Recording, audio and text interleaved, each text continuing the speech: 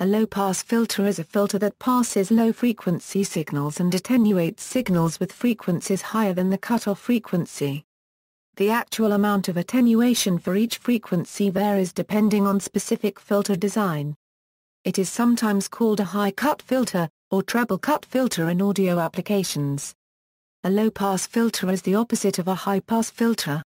A band-pass filter is a combination of a low-pass and a high-pass. Low-pass filters exist in many different forms, including electronic circuits, anti-aliasing filters for conditioning signals prior to analog to digital conversion, digital filters for smoothing sets of data, acoustic barriers, blurring of images, and so on. The moving average operation used in fields such as finance is a particular kind of low-pass filter, and can be analyzed with the same signal processing techniques as are used for other low-pass filters. Low-pass filters provide a smoother form of a signal, removing the short-term fluctuations, and leaving the longer-term trend. An optical filter can correctly be called a low-pass filter, but conventionally is called a long-pass filter, to avoid confusion. Examples of low-pass filters: acoustic. A stiff physical barrier tends to reflect higher sound frequencies, and so acts as a low-pass filter for transmitting sound. When music is playing in another room, the low notes are easily heard, while the high notes are attenuated. Electronic. In an electronic low-pass LC filter for voltage signals, high frequencies in the input signal are attenuated, but the filter has little attenuation below the cutoff frequency determined by its LC time constant. For current signals, a similar circuit, using a resistor and capacitor in parallel, works in a similar manner. Electronic low-pass filters are used on inputs to subwoofers and other types of loudspeakers, to block high pitches that they can't efficiently reproduce. Radio transmitters use low-pass filters to block harmonic emissions that might interfere with other communications. The tone knob on many electric guitars is a low-pass filter used to reduce the amount of treble in the sound. An integrator is another time-constant low-pass filter. Telephone lines fitted with DSL splitters use low-pass and high-pass filters to separate DSL and POT signals sharing the same pair of wires. Low-pass filters also play a significant role in the sculpting of sound created by analog and virtual analog synthesizers. See subtractive synthesis. Ideal and real filters. An ideal low-pass filter completely eliminates all frequencies above the cutoff frequency while passing those below unchanged. Its frequency response is a rectangular function and is a brick wall filter. The transition region present in practical filters does not exist in an ideal filter. An ideal low-pass filter can be realized mathematically by multiplying a signal by the rectangular function in the frequency domain or, equivalently, convolution with its impulse response, a sinc function, in the time domain. However, the ideal filter is impossible to realize without also having signals of infinite extent in time, and so generally needs to be approximated for real ongoing signals, because the sinc function's support region extends to all past and future times. The filter would therefore need to have infinite delay, or knowledge of the infinite future and past, in order to perform the convolution. It is effectively realizable for pre-recorded digital signals by assuming extensions of zero into the past and future, or more typically by making the signal repetitive and using Fourier analysis. Real filters for real-time applications approximate the ideal filter by truncating and windowing the infinite impulse response to make a finite impulse response. Applying that filter requires delaying the signal for a moderate period of time, allowing the computation to see a little bit into the future. This delay is manifested as phase shift. Greater accuracy in approximation requires a longer delay. An ideal low-pass filter results in ringing artifacts via the Gibbs phenomenon. These can be reduced or worsened by choice of windowing function, and the design and choice of real filters involves understanding and minimizing these artifacts. For example, simple truncation of sinc causes severe ringing artifacts in signal reconstruction, and to reduce these artifacts one uses window functions, which drop off more smoothly at the edges. The Hitakura-Shannon interpolation formula describes how to use a perfect low-pass filter to reconstruct a continuous signal from a sample digital signal. Real digital to analog converters use real filter approximations. Continuous time low-pass filters. There are many different types of filter circuits, with different responses to changing frequency. The frequency response of a filter is generally represented using a Bode plot, and the filter is characterized by its cutoff frequency and rate of frequency roll-off. In all cases, at the cutoff frequency, the filter attenuates the input power by half or 3 decibels. So the order of the filter determines the amount of additional attenuation for frequencies higher than the cutoff frequency. A first-order filter, for example, reduces the signal amplitude by half, or 6 decibels, every time the frequency doubles. More precisely, the power roll-off approaches 20 decibels per decade in the limit of high frequency.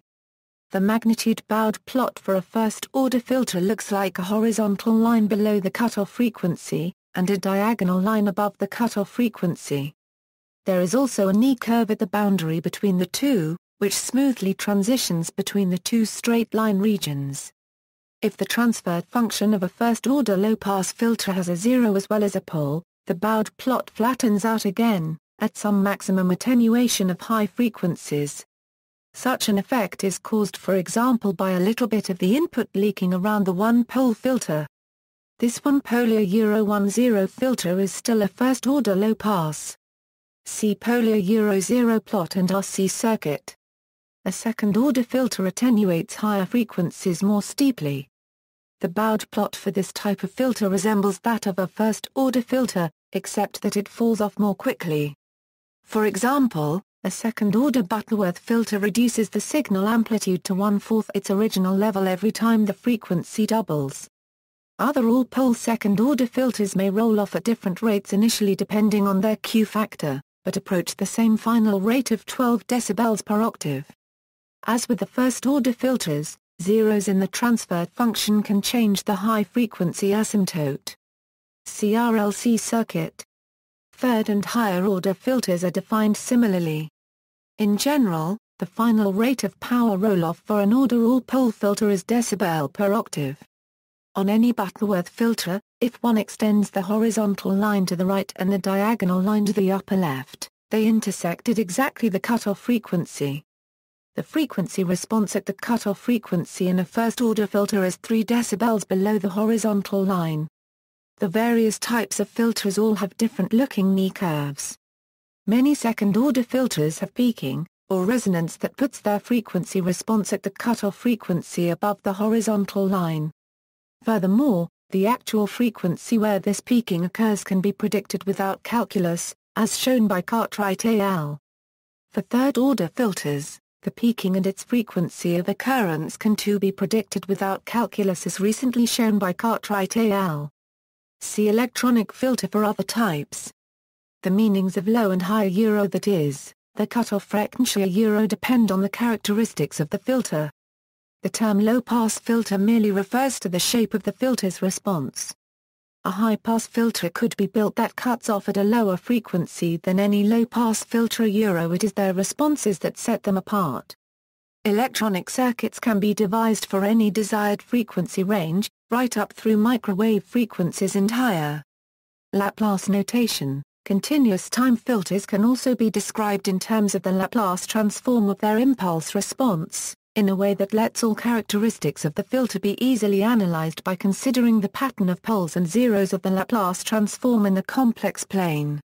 For example, a first-order low-pass filter can be described in Laplace notation as, where S is the Laplace transform variable, I is the filter time constant, and K is the filter passband gain. Electronic low-pass filters, passive electronic realization. One simple low-pass filter circuit consists of a resistor in series with a load, and a capacitor in parallel with a load. The capacitor exhibits reactance, and blocks low-frequency signals, forcing them through the load instead. At higher frequencies the reactance drops, and the capacitor effectively functions as a short circuit. The combination of resistance and capacitance gives the time constant of the filter. The break frequency, also called the turnover frequency or cutoff frequency, is determined by the time constant. Or equivalently, One way to understand this circuit is to focus on the time the capacitor takes to charge. It takes time to charge or discharge the capacitor through that resistor. At low frequencies, there is plenty of time for the capacitor to charge up to practically the same voltage as the input voltage. At high frequencies, the capacitor only has time to charge up a small amount before the input switches direction. The output goes up and down only a small fraction of the amount the input goes up and down. At double the frequency, there's only time for it to charge up half the amount. Another way to understand this circuit is with the idea of reactance at a particular frequency. Since DC cannot flow through the capacitor, DC input must flow out the path marked. Since AC flows very well through the capacitor almost as well as it flows through solid wire AC input flows out through the capacitor, effectively short-circuiting to ground. The capacitor is not an on-off object. The capacitor variably acts between these two extremes. It is the Bode plot and frequency response that show this variability. Active electronic realization. Another type of electrical circuit is an active low-pass filter. In the operational amplifier circuit shown in the figure, the cutoff frequency is defined as, or equivalently, the gain in the pass band is a 2 per ranking 1, and the stopband drops off at a 6 decibel per octave as it is a first-order filter. Discrete time realization. Many digital filters are designed to give low-pass characteristics. Both infinite impulse response and finite impulse response low-pass filters as well as filters using Fourier transforms are widely used. Simple infinite impulse response filter. The effect of an infinite impulse response low-pass filter can be simulated on a computer by analyzing an RC filter's behavior in the time domain, and then discretizing the model. From the circuit diagram to the right, according to Kirchhoff's laws and the definition of capacitance. Where is the charge stored in the capacitor at time? Substituting equation Q into equation I gives, which can be substituted into equation V so that this equation can be discretized. For simplicity, assume that samples of the input and output are taken at evenly spaced points in time separated by time. Let the samples of be represented by the sequence, and let be represented by the sequence, which correspond to the same points in time. Making these substitutions and rearranging terms gives the recurrence relation. That is, this discrete time implementation of a simple RC low-pass filter is the exponentially weighted moving average. By definition, the smoothing factor. The expression for yields the equivalent time constant in terms of the sampling period and smoothing factor. If, then the time constant is equal to the sampling period. If, then is significantly larger than the sampling interval, and the filter recurrence relation provides a way to determine the output samples in terms of the input samples and the preceding output. The following pseudocode algorithm simulates the effect of a low-pass filter on a series of digital samples. Return RC low-pass filter output samples, given input samples, time interval dt, and time constant RC, function low-pass, real, 0n, x, real dt, real RC, var real, 0n, y, var real I plus or minus equals dt slash, y, 0. Equals x, 0, for I from 1 to n, y, I, equals I plus or minus x, I, plus y, I1, return y. The loop that calculates each of the n outputs can be refactored into the equivalent. For I from 1 to n, y, I, equals y, I1, plus I plus or minus. That is, the change from one filter output to the next is proportional to the difference between the previous output and the next input. This exponential smoothing property matches the exponential decay seen in the continuous time system. As expected, as the time constant increases, the discrete time smoothing parameter decreases, and the output samples respond more slowly to a change in the input samples. The system has more inertia. This filter is an infinite impulse response single-pole low-pass filter. Finite impulse response filters can be built that approximate to the sinc function time domain response of an ideal sharp cutoff low-pass filter.